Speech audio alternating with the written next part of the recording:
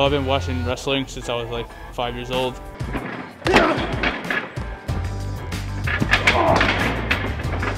Well, I've always been a fan of wrestling. I was always a big wrestling fan. When I was a kid, it was all about like, the big muscle dudes like Hulk Hogan, Kevin Nash, Scott Hall. It was like one of those things when I was a little kid. Growing up, my father and everything would just sit there and let me watch wrestling.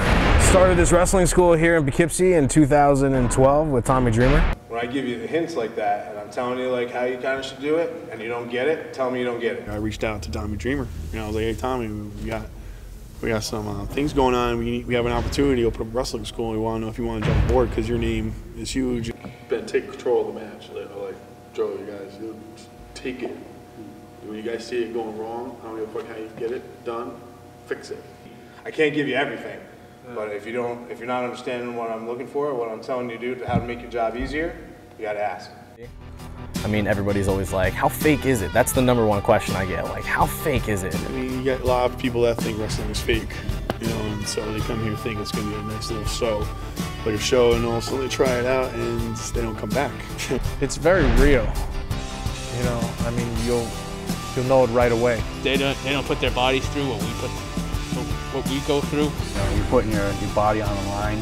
The bumps and bruises are real. You got your horror people, and you got your cult comedy people, and then you got your wrestling people. It's a whole genre of people that really dig this whole thing. And the people that don't think it's a sport, they're people who obviously have never, ever done anything athletic. The fact that you think you can wrestle for 5 minutes blows my mind. If you think you can do it, come try it.